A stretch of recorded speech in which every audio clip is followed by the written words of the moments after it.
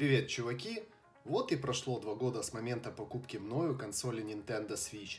За эти 2 года я на ней прошел множество хороших игр, некоторые игры забросил на половине прохождения, а некоторые я жду в скором появлении.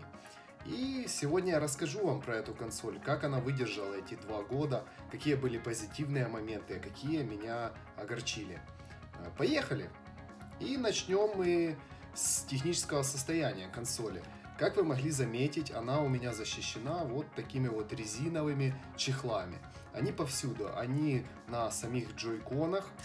Даже когда я снимаю джойкон, он по-прежнему остается защищенным. Что позволило сохранить очень хорошее состояние самой консоли. Если я сниму чехол, то вы заметите, что сам джойкон выглядит как новенький, как будто он только что из магазина. То же самое касается стиков. Если снять вот этот вот грибочек, то мы видим, что сами стики в очень девственном состоянии. Вот. Что касается, многие юзеры жалуются на люфты.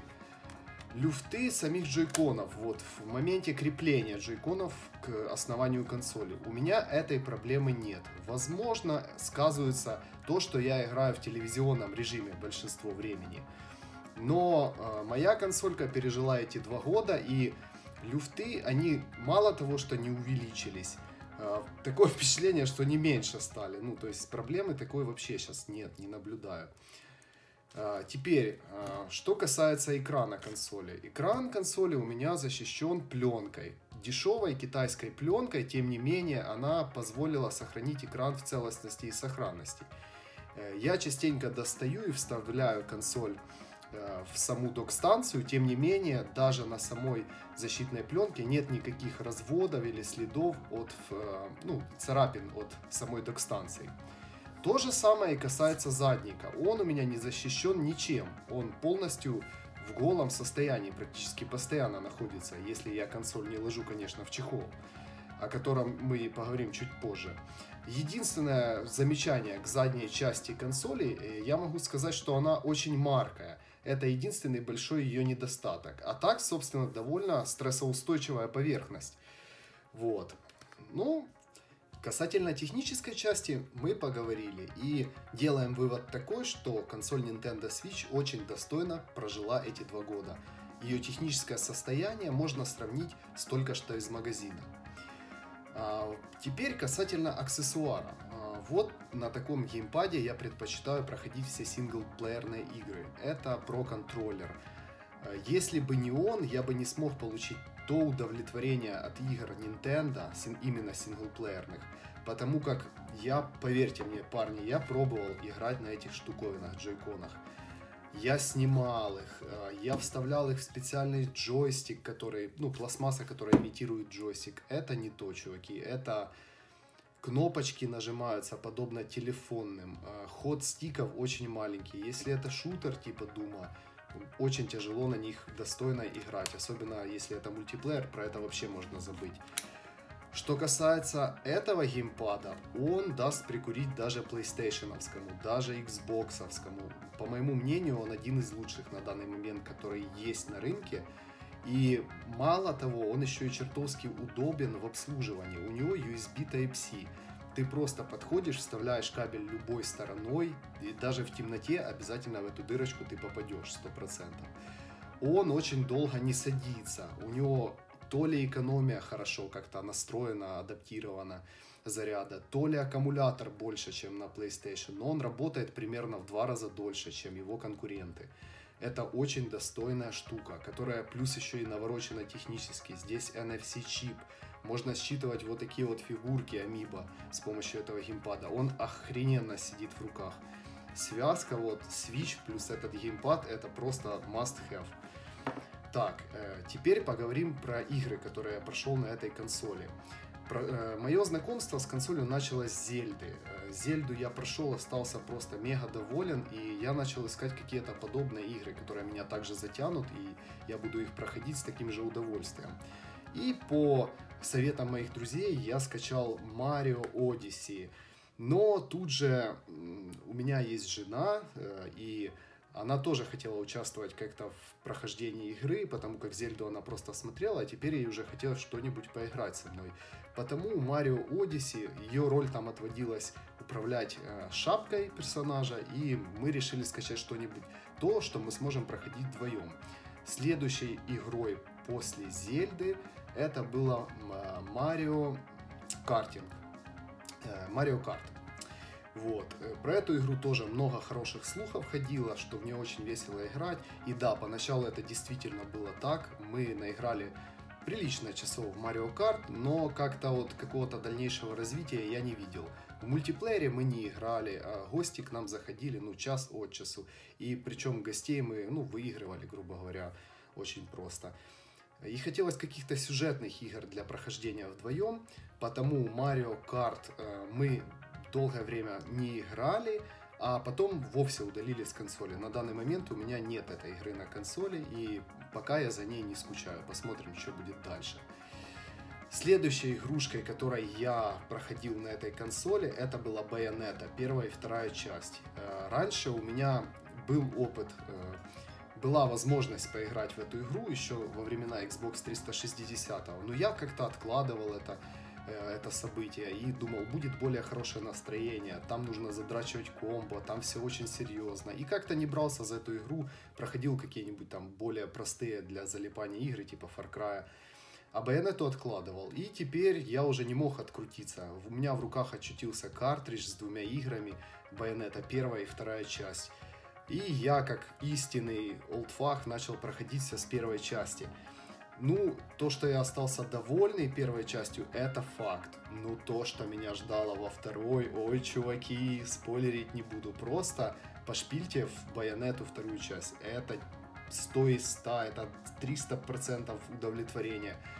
Офигенная режиссура, офигенная музыка, классный юмор, который основан на эротике, на такой легкой. Ну, в общем, я был очень доволен. Это реально взрослая игрушка, которая стоит своих денег. И такой сингл, который достоин этой консоли. В портативном режиме я в нее тоже играл, но большую часть игры я прошел в стационаре, потому как графика в первой части она просто хорошая, а во второй части она шикарная. И все недочеты графики вытягиваются охренительным арт-директом и красивейшей подачей этого графического стиля. Потому игра очень-очень мне понравилась. Но я ее также удалил, поскольку место на консоли не резиновое, и я хотел что-нибудь еще. В Свитче я находился в постоянном поиске, он меня удивлял. Такого чувства давно у меня не было с консолями новыми. И после второй Байонетты я установил Crash Bandicoot, который вышел на тот момент, он только вышел. Но как-то опять я его установил, начал играть. Он, во-первых, работает в 30 FPS, что мне как-то не очень понравилось. Все-таки такая игра быстрая. И как-то я его чуть-чуть буквально поиграл и отложил в долгий ящик. Ну, я обязательно к нему вернусь, но в тот момент я понимал, что время Крэша еще не настало. Дальше Рейман, не помню, как он, Legend, ну, в общем, Рейман, который на всех консолях сейчас присутствует. Опять же, я его установил, он ко мне попал в руки, друг мне дал его поиграть, по-моему, или он у меня был, я уже не помню. Я его установил, поиграл, у меня был картридж, вот, я вспомнил. Но вскоре я его продал, нужны были денежки, и я хотел что-нибудь новенькое. И тем более Рейман у меня был на PlayStation 4 с более лучшей графикой и т.д. и т.п. С Рейманом также я попрощался, не впечатлил он меня на свитче, хотя, в принципе, чего я мог ждать, это обычный наш привычный Рейман.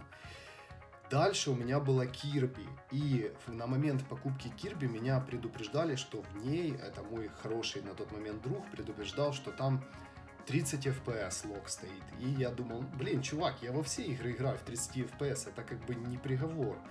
Но когда я поиграл немного в Kirby, после таких игр, как Марио, которые работают в 60 FPS, а Марио сейчас я вам расскажу. Рассказываю я свой экспириенс, может быть, немного в разброс. Я не помню конкретно, за какую игру, какую я проходил. Точнее, я, в общем-то, это все помню, но могу где-то забегать чуть вперед, чуть там назад. Это особой роли не играет. И вот, 30 FPS в Kirby. как-то это все-таки свой отпечаток наложило. Тем не менее, игрушка очень хорошая, тоже очень хорошая, но хотелось бы все-таки в таких играх видеть 60 кадров в секунду. И мы в нее играли я, жена и ее маленькая сестра. Вот в такой классной компании вообще супер заходила, просто супер. Вот именно игра, которая, она не про скилл, она про веселье. Вот это мое впечатление такое об игре. Мы убивали каких-то больших деревьев, менялись скиллами, там у каждого героя свои способности, ну, то есть он кушает какого-то противника и овладевает его способностями. Мы остались довольными, но мы прошли какую-то не сюжетную линию, а какую-то дополнительную сюжетную оставили на потом сестра моей жены уехала, а мы как-то переключились на следующую игру, о которой я сейчас обязательно расскажу. И следующая игра, которая нам очень сильно зашла, это New Mario Bros., который был ранее на Wii U, а теперь перешел на Nintendo Switch. И она у меня вот сейчас есть на консоли, я даже покажу. Вот она. Где она? Вот, Deluxe версия. Ой, чуваки, это просто было возвращение в детство. Мы с женой, ну, это мое детство, она-то помладше, но тем не менее, все в детстве играли в Марио. Это Марио, при том, что оно такое же классное, как в детстве, так оно еще и звучит круче, и выглядит круче. Мы залипли в эту игру, мы ее прошли полностью. Каждый вечер мы приходили, и если не я подбивал ее играть в эту игру, то 100% она говорила: давай, когда мы уже поиграем в нее, давай ее пройдем. Конечно, мы не задрачивали полностью на все звездочки, все монеты, мы этого не делали. Мы просто проходили по сюжету, наслаждались классными, веселыми уровнями.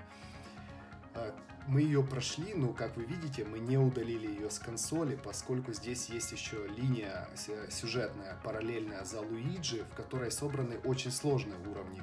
И мы по чуть-чуть начали ее тоже проходить. Жене очень нравится эта игра, она очень мне нравится. И также, если к вам приходят какие-то знакомые или это дети, они могут спокойно играть в эту игру с вами, поскольку в ней есть режим игры за персонажа, который не может не упасть. Там то ли белка, то ли барсук какой-то. Кралик, вот, я вспомнил, точно. Игра за кралика. Кралик не может упасть, кралика не могут ударить враги. В общем, мы за нее не играли, потому мы довольно-таки скилловые были игроки, мы играли за хардкорных персонажей. Потому кралика мы оставили для наших гостей. В общем, с Марио мы не попрощались. Пробовали пошпилить в Broforce. Broforce есть на всех консолях, и в Steam он есть. Ну, это такая более мужская заруба, она для девочек не особо заходит. Из последнего, что мы играли на этой консоли, это было Mario Party и Super Smash Bros. Super Smash Bros, чуваки, это крутая игрушка, но есть один небольшой недочет. Ее нельзя вдвоем проходить в кооперативе. Точнее, там есть возможность поиграть вдвоем, но она такая... Ты должен победить, вызвать своего напарника в определенный момент. То есть, ну, она такая притянутая за хвост. Потому мы играем в основном в дуэльные режимы 2 на 2 против компьютеров. Она тоже, я думаю, останется до конца на этой консоли, до ее уже полнейшего остаревания. Потому как игра, ну, у нее по сути нет альтернатив. Хотя скоро одна появится. Mortal Kombat, мы все его ждем. Также Mario Access, это Mario Tennis. Некоторые фанаты этой серии, я так понял, Switch и вообще Nintendo остались чем-то недовольны. Хотя я, честно говоря, не понимаю, чем здесь можно быть недовольным. Это офигительный теннис, крутейший для Switch'а, который клево нарисован. Немаловажная деталь, он имеет очень хорошую картинку. По сравнению с другими играми Switch'а, если, допустим, в каких-то есть там графические недоработки или еще что-то там, и они могут плохо выглядеть на телевизоре, Mario Tennis, на удивление, выглядит такое впечатление, что он работает в 1080p, хотя в детали в такие не внедрялся уже, так сказать. Вот, в общем, теннис тоже будет на консоли, и опять же, та же самая проблема. К сожалению, его нельзя проходить вдвоем. Мы играем 2 на 2 в турнире против компьютеров. По чуть-чуть наворачиваем ихнюю сложность, и этого нам достаточно. Просто такая вечерняя небольшая заруба в теннис. Очень хорошая игра, очень нестандартная, именно такой игры нам не хватало. К сожалению, на таких консолях, как PlayStation 4, почему-то нет таких веселых, вот простеньких игр. Да, там есть своя линейка, мы как-то за нее поговорим, веселых игр, которые можно играть с помощью телефона, но вот именно вот таких вот простеньких, хороших игр почему-то, к сожалению, нет. Ну и герой, просто герой вечера, это Марио Пати. Блин, как она нам понравилась. Режим на лодке, это просто. В общем, просто расскажу небольшую историю нашего экспириенса в этой игре. А вы уже сами судите, хорошая эта игра или плохая. Нас пригласил друг, у которого есть жена, ребенок, к себе в гости поиграть в Свитч. Вообще, как появился у него Свитч? Изначально Свитч был у меня. Он взял у меня поиграть в Свитч, и они со своей прекрасной дочуркой проходили Марио Одиссей вдвоем. После этого он сказал, Свитч у нас должен быть дома, мы должны тоже со своим ребенком наслаждаться такой классной консолью и так далее и тому подобное. И когда он купил Свитч, он сразу же позвал нас в гости, берите свой Свитч, у него тоже был Марио Пати. Мы взяли свой Свитч, свои джойкончики, пошли к нему в гости. У него в гостях был еще один человек, на тот момент мне незнакомый, это его кум оказался. Эта игра нас между собой, во-первых, быстро разнакомила. Мы поделились на такие именно отряды. Отряд лево, отряд право. Мы играли сначала в обычную игру настольную Марио Пати, в которой нужно выкидывать кубики. Играли все. Играла дочурка, играли наши компании. Было очень весело. Но это был не пик веселья. Пик веселья начался, когда мы запустили режим плытья на лодке. То есть суть этого режима в том, что нужно махать вот таким вот образом. Джойкон это типа как весло получается, и вам нужно своей стороной плыть по течению. То есть вы должны учитывать равновесие лодки и делать вот такие вот движения с помощью них со своим напарником гребсти. Причем левая и правая сторона должны между собой как-то взаимодействовать. Кто-то дает счет. Мы долго не могли начать. То есть кто считает как, кто лево, кто право. В общем, и помимо этого еще там есть мини-задания, которые нужно выполнять, за которые пополняется время. В общем, на итог я разлил чашку Кока-Колы, я так активно махал своим веслом, мне стало очень стыдно, что на новом месте с новым человеком, которого я до этого не знал, я так набочинил, но тем не менее все было круто, все было офигенно. Марио Пати до самой смерти Свитч останется здесь. Вот, и теперь игры, которые по какой-либо причине я скипнул. Начал играть, но не прошел именно на этой консоли. Значит, к этим играм я отнесу JRPG. Это такие игры, как Xenoblade 2 и Octopath Travel. Касательно Octopath Travel, в принципе, его особо не скипал. Я его просто заполучил, установил, посмотрел. Офигенный графон такой, 16-битный, стилизованный, приятный очень. Классная подача сюжета. Ну, в общем, такая игра, которую я именно хотел получить. Про нее пока рассказать я ничего не могу, поскольку особо в нее не играл. А вот касательно Xenoblade Chronicles, это бомба, чуваки. Я ее установил, начал проходить. В принципе, от игры я особо многого не ждал. Я увидел мультяшный графон, думаю, такой, ну, будет так, типа, там, на 7, такое что-то средненькое. Но сюжет, это нежная музыка, это поглощающая атмосфера по чуть-чуть меня в себя укутали, и я погрузился в этот классный мирок. Но мой товарищ подогнал мне пошпилить God of War на PlayStation 4. И как-то так случилось, что это было промежуток времени, который мне нужно было выбирать, или God of War, или Xenoblade 2. И я хотел и то, но получилось так, что все-таки God of War. А Xenoblade на тот момент у меня не было места на консоли, пришлось удалить. В общем, сейвы у меня есть. Вот они на консолечке у меня сохранились. Я буду продолжать эту игрушку проходить. Пока, опять же, я прошел где-то, наверное, четверть. Советовать, не советовать я ее не могу толком. Но середина и начало игры очень хорошая игра. Мне она очень понравилась. Единственное, конечно же, не хватает русской локализации, хотя бы субтитры. И Xenoblade, и Octopath Travel очень бы хотелось заполучить какие-нибудь хотя бы субтитры. Кстати, яркость надо сделать немного побольше, может вам не видно. Кстати, яркости может быть из-за пленки, но ее не особо хватает. Если я где-то выхожу на природу или где-то там на море, например, приходится искать место в тени. Если мы уже привыкли, что наши смартфоны могут работать под солнцем и экрана яркости хватает, то Switch это не про это. Как-то в Одессе я лежал на пляже, достал свой Switch, это было в прошлом году, и я ничего не увидел на экране. И так же быстро я его спрятал назад.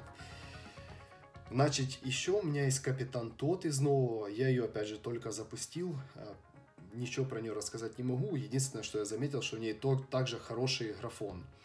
Да, также играл я на этой консоли в Diablo, обычный порт, опять же, ничего выдающегося, просто хорошая игра для портатива. Я ее проходил на PlayStation 4, на Xbox, по-моему, потому уже интерес. Вообще, это моя любимая серия игр, но в данный момент я уже 10-й раз ее проходить просто уже как-то устал, и потому я удалил его, поиграл и удалил. Вот. Так, One to Switch устанавливали, пробовали вдвоем. Ну, опять же, это такое развлечение, то ли с какими-то недалекими игроками, которые в основном играют на телефонах. Мы раз поиграли с друзьями, раз еще с одними друзьями, раз вдвоем поиграли. Ну, вдвоем это вообще гиблая затея, там нечего ловить вдвоем. Ну, вот на этом пока все. Значит, теперь вопрос, который часто задают. Мог бы Switch заменить основную консоль дома, если бы не было PlayStation, Xbox и так далее? Скажу вам так, чуваки, он мне и заменил на длительное время консоль основную. Может, да, он может. Если вы игрок, который не такой вот, который ведется особо на хайповые игры какие-нибудь, то есть вы такой игрок, который не любит все самое свежее постоянно получать, то да, вы можете шпилить на этой консоли. Здесь очень классные игрушки. Valkyria Chronicles, например, это тоже JRPG такое пошаговое. Xenoblade. Да, здесь нету Call of Duty, нет Battlefield'ов последних, но здесь есть игры, которые вы начинаете играть, вы втягиваетесь, и вы уже не замечаете каких-то их недостатков. Они их перекрывают своими плюсами. Switch это вообще душевная консоль, здесь много душевных проектов, и она притягивает душевные проекты, такие же, как, опять же, Valkyria Chronicles. И я думаю, со временем она обрастет достаточным количеством и эксклюзивов, и мультиплатформы. Я играл на ней, и, кстати, я еще играл на ней в Doom. Doom неплохо работает, я играл даже по мультиплееру. Но, к сожалению, в определенный момент мультиплеер стал платным, я оплачиваю PlayStation Plus, на тот момент оплачивал, и как-то я не видел особого смысла за какие-то 8-битные игры доплачивать за подписку на Свитче. А в мультиплеере я особо не рубился ни во что. Splatoon 2 у меня был на тот момент еще на руках, между прочим, еще за него расскажу 2 слова. А в мультиплеере я буквально пару каток сыграл. Неплохая игра, очень оригинальная, опять же, это все про Nintendo. Она крутая, все хорошо, но я люблю, чтобы вдобавок к хорошему мультиплееру шел неплохой, хотя бы средний синглплеер. Синглплеер там, чуваки, это, ну, мое мнение, УГ. Просто какое-то времяпровождение, непонятно зачем. Он бы мог вообще не быть там. Ну, да ладно, в общем-то. Я его тоже продал, этот картридж. Считаю, что он мне в коллекцию ни к чему. Значит, Switch, я считаю, заменит обязательно игроку консоль стационарную. Особенно в тот момент, когда на нее появится полноценный Mortal Kombat. Mortal Kombat это бомба. Все ждут Mortal Kombat, а на Switch это будет переносной портативный Mortal Kombat. Притом он будет полноценным. Да, я жду Mortal Kombat очень сильно. Теперь давайте поговорим про игры, которые мы ждем на Switch, которые должны здесь появиться, и про которые мы уже получили какие-то новости и можем предполагать о их скорой дате релиза. Значит, первая игрушка, которую я больше всего жду, это Astral Chain. Во-первых, это игра от создателей Bayonetta 1 и 2, а значит, она уже будет крутой. Второе, это очень качественная графика. Я вообще в шоке. С момента релиза Switch'а Nintendo подтягивает планку качества графики выше и выше. И я вообще уже не совсем уверен, что здесь стоит Tegra. Как-то оно уж слишком хорошо выглядит. Вообще, касательно самой игры Astral Chain, пока не совсем понятно, что это будет. Но я думаю, это будет бомба. В мастерстве этих чуваков сомневаться не стоит. Будет офигенный взрослый юмор, будет хороший сюжет, по трейлеру это сразу можно определить, что это игрушка про сюжет. И скорее всего будет ураганный экшен в стиле Bayonetta, только как-то совсем все будет по-другому. Затем второе место разделит Mortal Kombat 11. Потому что это Mortal, мать его, Kombat. Все ждут Mortal Kombat, я жду Mortal Kombat. И если вы задали мне вопрос, на какую консоль я куплю Mortal Kombat, это будет Switch, Switch и еще раз Switch. Единственный вариант, при котором я могу не купить ее на Switch, это ужасное портирование, ужасная картинка. Но я думаю, в первый раз они так не обосрутся. Если с Mortal Kombat будет все супер, то мы можем ждать хиты от Another Realm на этой консоли и в дальнейшем. Injustice 2, возможно, будет на ней. И я думаю, будет все хорошо. Потому что Mortal Kombat любят все. И на свитче его примут очень тепло. Следующей игрушкой, которая на свитче меня заинтересовала, это Marvel Ultimate Alliance. Потому что, во-первых, Spider-Man, а во-вторых, это игра моего, так сказать, детства-юношества. Я в нее играл еще в далекие бородатые года, в первую часть, по-моему, на ПК, в пиратку на тот момент. Но она у меня тормозила, выбрасывала. Но это были клевые впечатления. Я понял в тот момент, что это что-то типа Diablo, через тормоза это разглядел. И она меня увлекла. Третья часть, я все-таки надеюсь на поддержку какую-то со стороны Nintendo, что Nintendo как-то этот эксклюзив все-таки поддержит и выведет на более мощный уровень, мощную подачу, возможно, какие-то ролики более крутые будут. Ну и сейчас Marvel у всех на слуху, вообще франшиза Marvel набрала очень сильное влияние. Я думаю, они не могут себе позволить выпустить плохую игру, ну или поручить выпуск плохой игры. Я думаю, планка качества должна соблюдаться. Следующая игрушка, скажем так, третье место, это Bayonetta, конечно же, третья, потому как ее показали. Я хотелось бы ожидать ее в этом году, но, скорее всего, в этом году ее ожидать не стоит. Скорее всего, следующий год будет годом Bayonetta 3, и я думаю, если вторая часть не огорчила, то третья должна поднять планку качества. Опять же, если Astral Chain следующий, и он будет круче по графике, то что ждать от Bayonetta 3, я даже не знаю, чуваки, даже не знаю, что тут сказать. Опять же, в этот список попал Animal Crossing, потому что не играл, но много слышал. Resident Evil 0, первая часть. Возможно, она будет работать по стримингу, это пока непонятно. Но я все-таки надеюсь на картридж, на физический носитель. Это игра, которую я вообще портативный режим не особо люблю. Но все-таки в Animal Crossing и в Resident Evil я поиграл бы, скорее всего, в портативном. Ну, играл бы и так, но и в портативном режиме. Я бы не цурался этих игр. С удовольствием бы поиграл, потому как это игры неспешные такие, вот, в которых можно походить, ну, это я про Resident Evil, естественно, рассказываю.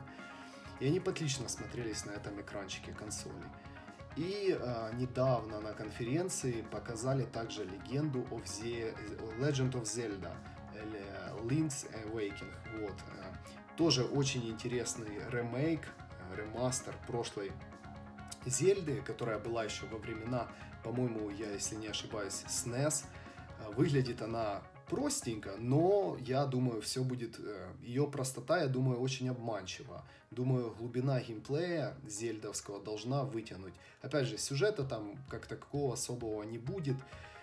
Будет какая-то главная цель, но...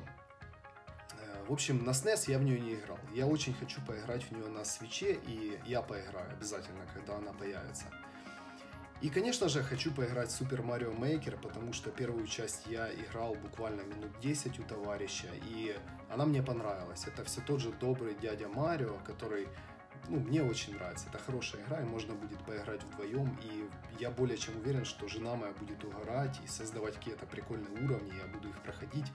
Да, в общем, игра, которая, она просто должна быть. Просто у каждого уважающего себя Nintendo Switch'ера должна быть эта игрушка. Что бы я хотел видеть, то, что не анонсировано на Switch, но я бы хотел видеть. Какие-то достойные гонки я бы хотел видеть. Если сейчас мы дальше про гонки поговорим, но здесь действительно с гонками какая-то беда. Эксклюзивных гонок по сути нет, потому что Mario Kart это какой-то файтинг гонки, ну то есть неполноценные.